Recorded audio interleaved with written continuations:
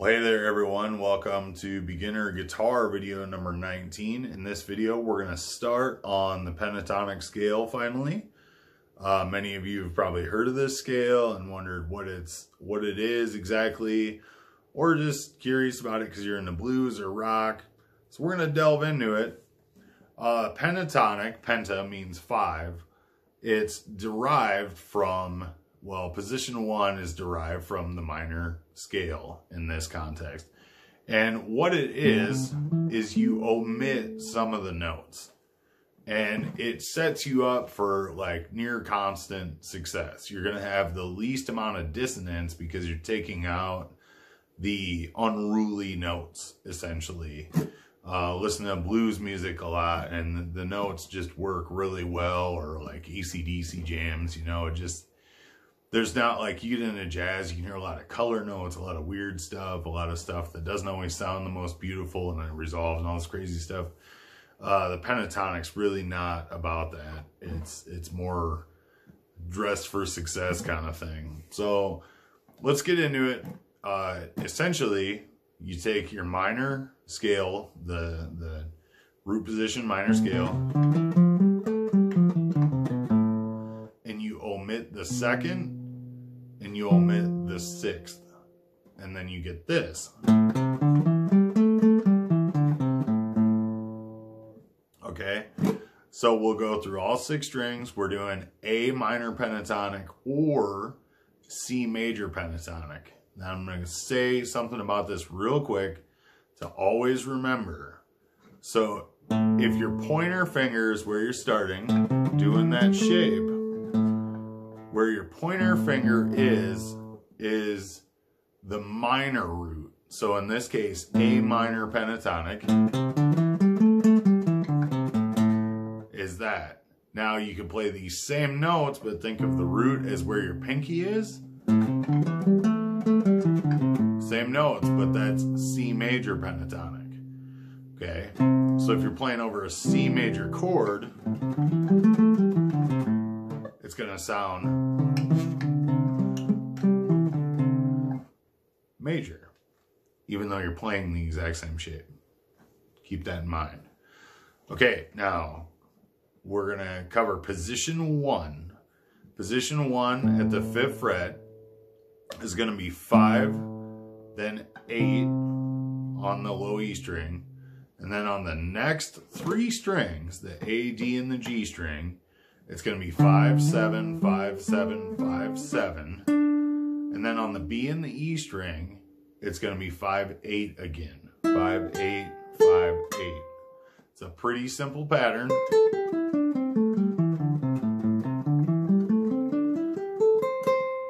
Okay. Now we're going to move up to position 2, but like we did with the major scale and all the modes, we're going to talk about certain things to look for that always tend to happen a certain way or reoccur. Now let's real quick look at something that happened in position 1. We can see that we've got that gap. There's 2 empty frets between these 2 fingers. That's the bigger shape. And then we've got the smaller shape that happens on the next 3 strings. Now they happen 3 in a row, and then you go back to the bigger shape again twice. Okay. Well, there's a couple of things that's telling you. That's telling you that the most you're ever going to see the smaller shape in a row is twice. Or 3 times, sorry. The most you'll ever see it in a row is those 3 times. And then it'll go back to the bigger shape.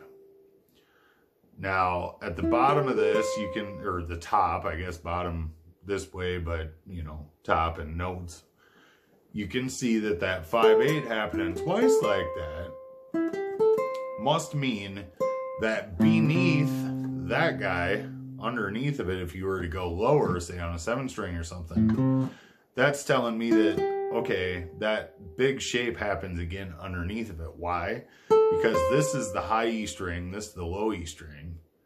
They're the same string, so if you had one more string to go down on that's tuned in a 4th, you know, not like the funny ones down here. We'll get into that in a minute.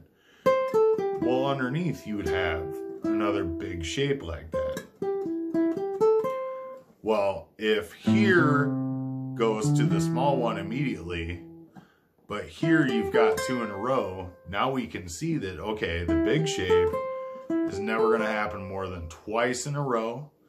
The little shape is never going to happen more than 3 times in a row. Okay, so we got that out of the way. Now let's go up to position 2. Position 2 just means it starts from the second note and then you use all the same notes all over again. The second note where our pinky was where we're going to start. Well, now we know that if you look at this shape, the notes that we used on that, that side of that, we know that we've got all of these notes. So now we just got to figure out what's off of them. And I'm going to teach you that real quick right now. So your next notes are going to be the 8th fret, 10th fret of the low E string, and then the 7th and the 10th of the A string, 7th, 10th of the D. So there's the 2 big ones in a row. What's that telling you? Small ones next. 7 and 9 on the G. Now we're at the funny string, and we know we need 3 small guys in a row. 7, 9, then you go up because it's the weird string. And now it's going to be 8, 10, 8, 10 on the B and the high E. Okay, so now we know that these 3 notes, or these 3 shapes, the little guys that happened on position 1, are clearly happening right there again. Just an octave up from where they were originally in relation. There's 3 in a row, just like we predicted. The big shapes, 2 in a row, just like we predicted right there. Okay. And then it goes to the little guy, and we need 3 in a row. Well, how did I know that we needed to go up a fret at the weird string? Well, a couple of reasons. One is because we left off position 1 with our pinky at the 8th fret instead of the 7th. So I know that we have to start at the 8th fret for position 2. Okay, that's one reason, but a whole other reason is if you go back to position 1, and you've got the 3 little ones in a row. Notice how if you were to just bar your pointer finger, that's a perfect 4th and then a perfect 4th. Well, what do we know about the funny string? A perfect 4th is no longer just a bar, it's up a fret from the last one, and that's where your perfect 4th is.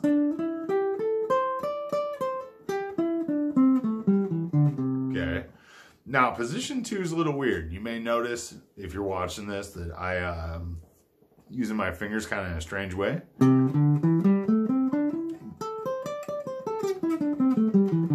So to start it, I'm going from my middle to my pinky. And then on the next string, it's pointer, pinky on the next. You may be wondering, well, why are you starting with your middle and your pinky and not your pointer? Because if I go pointer ring, for example, which is normal for that small shape with just 1 fret in between, then I have to open it way up, because on the next string I need to be down a fret from where I started on this string. So I just start with my middle finger so that I can use my pointer on the next one. Another option though is to use your pointer and your pinky on the low E string at position 2. So that 8th fret to the 10th fret, if you use your pinky, when you go to open up to grab the 7th fret on the A string, from your pinky to your pointer gives you more space to get back and grab it. I recommend you practice both ways, maybe do some back and forths.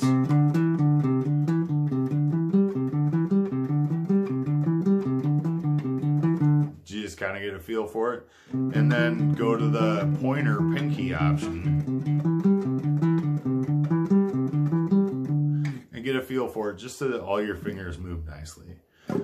So that is the introduction to the pentatonic. That's position 1 and position 2, and starting to delve into the patterns, what to look for, how you That way, whenever you start somewhere, you know, okay, well, this has to be next because we already did that, you know, on the previous strings and whatever, just like we covered with the major scale and all of its modes. So I hope you have a wonderful day. Thank you for watching. You're going to do awesome.